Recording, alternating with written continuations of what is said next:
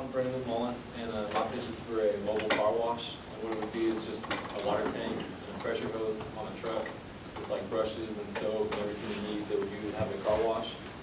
Because normally customers take their cars to the car wash, but what we're doing here is flipping it and taking the car wash to the customers. So that way they have that convenience factor. You know, they can just leave their car parked at home. You can come wash it, dry it.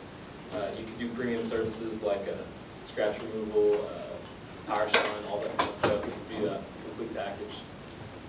It's definitely convenient for people who like to wash their car every week. Maybe they could just know that they're going to leave it out on Saturdays. You're going to come by and take care of it.